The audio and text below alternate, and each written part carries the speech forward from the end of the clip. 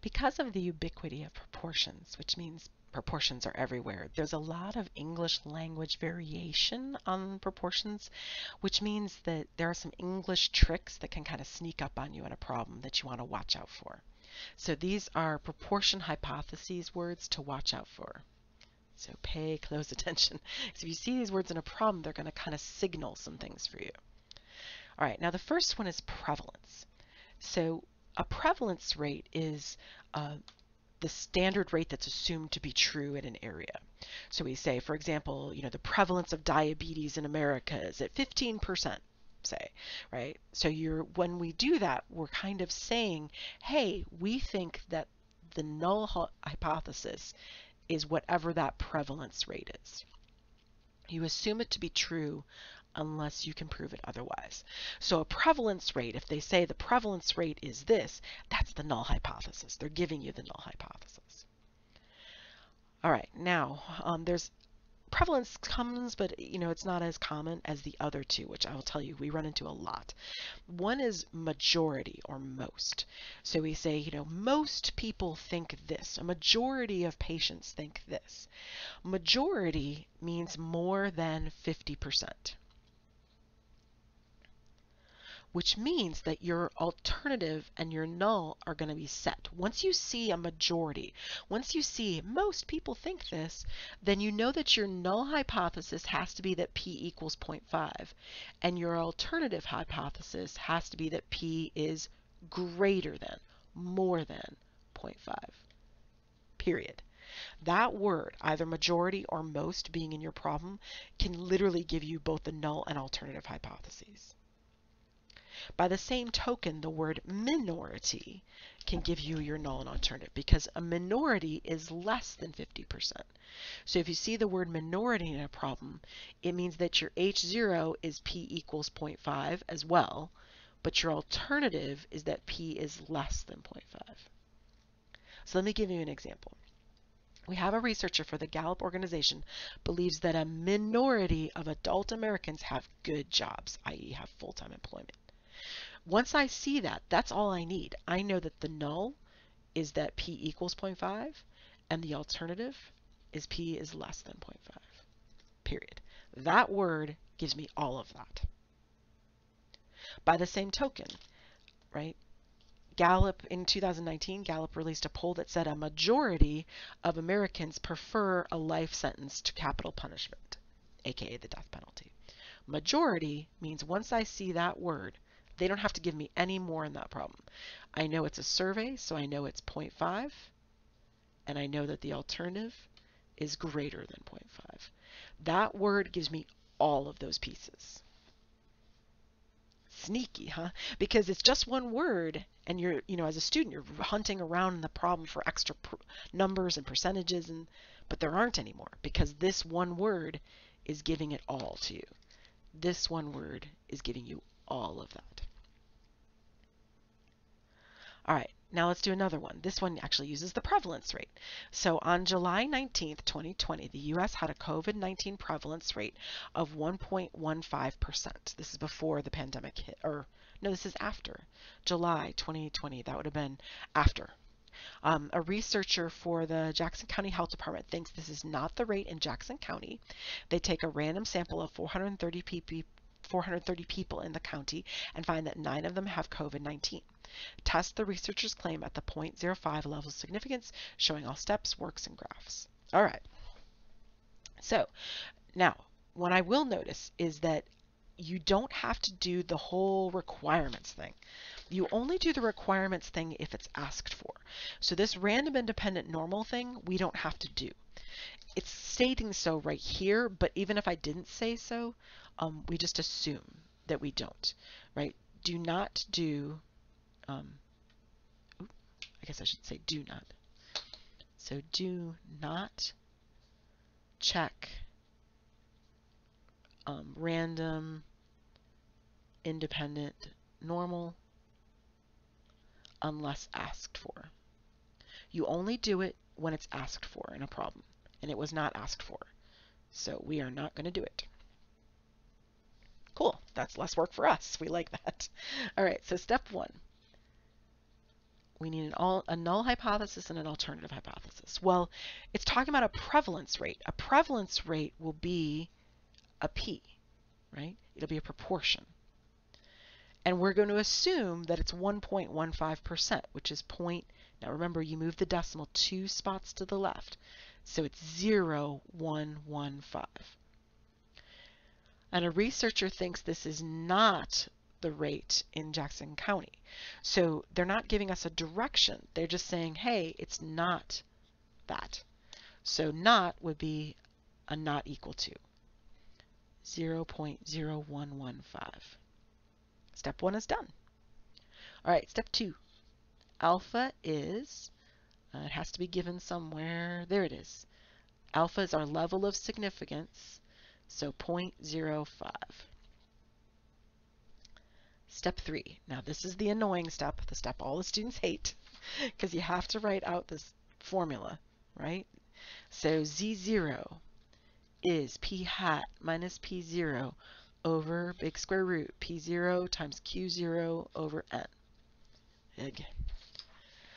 All right, well, P0 is easy because P0 is 0.0115. 0.115 right here. I know it's 0.115 right here. I'm going to have to figure out Q0. I know that N, let's see, N is 430. It's right here. There's N. All right, so that's nice. So I know N. All right, so let's do a couple things. One, let's figure out Q0. So Q0 is 1 minus P0. So Q0 is 1 minus P0. So that's 1 minus 0.0115, which that's a little tricky math maybe. So let's go check it in Desmos. Oops, that's a calculator. All right, so 1 minus 0.0115 is 0.9885. Okay, so 0.9885. We're going to write that right there.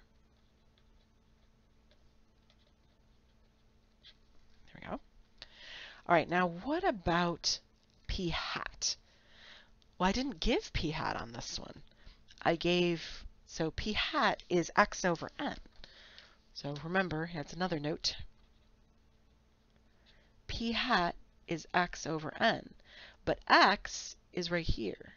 It was 9 COVID positive out of 430. 9 successes out of 430. So that's successes.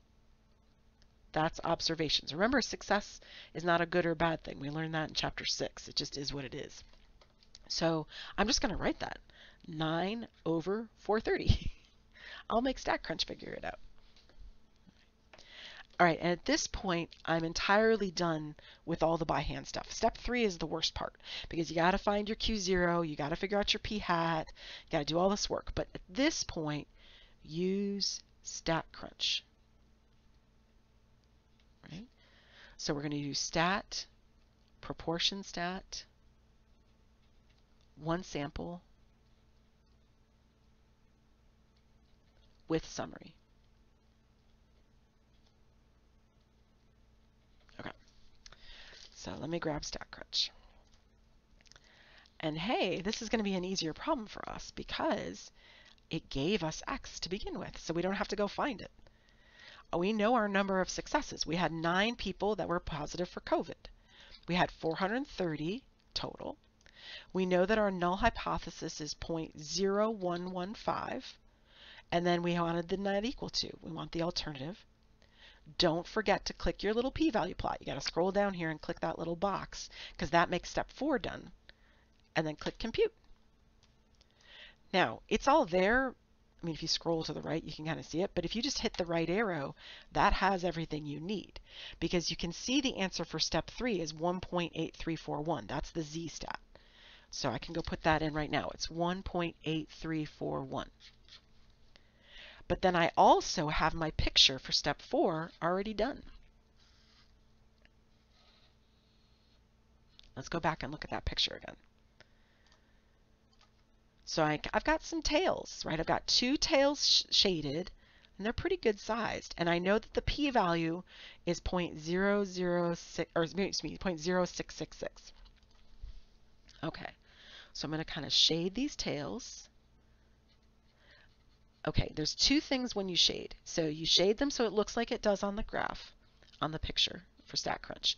This value is negative 1.8341. This is positive 1.8341. This is negative Z0. This is positive Z0.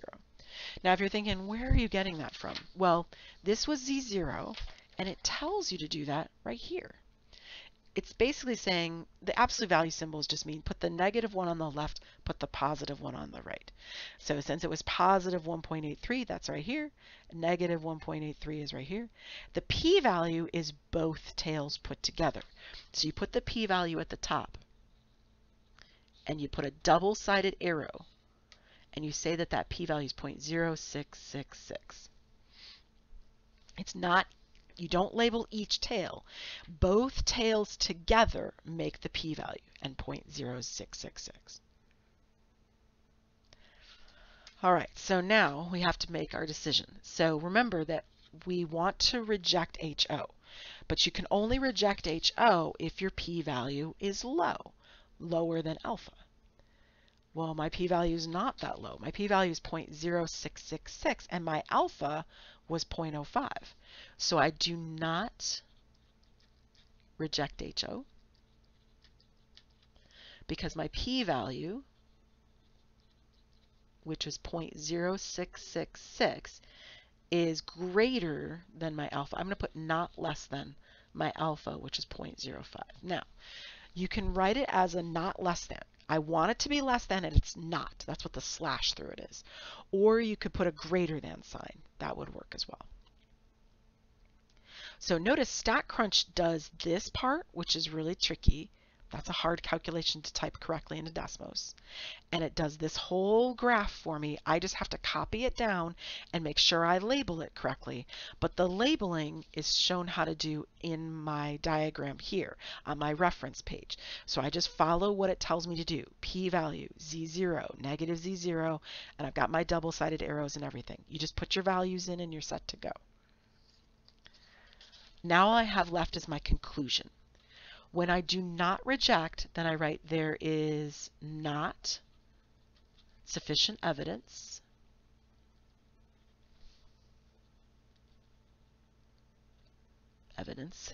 to support the claim that, all right, now we've got to go back and figure out what this was. The Jackson County Health Department thinks it's not the rate. What's not the rate? The COVID-19 rate is not the same. So we thought the COVID-19 rate in Jackson County was not 1.15. So the COVID, oh, I'm spelling COVID wrong. It should be capitalized. Sorry about that. COVID-19 rate in Jackson County was not 1.15%. It's okay that it's got two knots in it. That's all right, right? This knot is coming because we did not reject H knots. You go, there is not sufficient evidence to support the claim. And the claim is always the alternative hypothesis, which is that it was not 1.15%, that it was not the prevalence rate. And we didn't have enough evidence to prove that. I'm not saying that it's not true, but we just didn't have the evidence to prove it. That's what we're saying. So there's not sufficient evidence to support that we are different than 1.15%. All right, I'm going to quickly show this in the TI-84, but if you're not in with the TI-84, you can skip ahead to the next video. All right, TI-84 folks. So let's see here. Let me clear this out. So we're going to go to Stat. Going to go to the left to tests, or to the right twice, either way. And we want to go to number 5, which is one prop Z test. We want to tell it 0.0115. We would tell it 9, 430, and then do a not equal to, and then calculate. And there we have it. You can see 1.8341. That's your Z right there. And your p-value is 0.0666, just like we had with StatCrunch. If you want to draw it, you can do that too. It's just when you go down to calculate, go to draw, and there. That one actually is drawing it okay. Right? You still have to know how to label everything, but there you have it.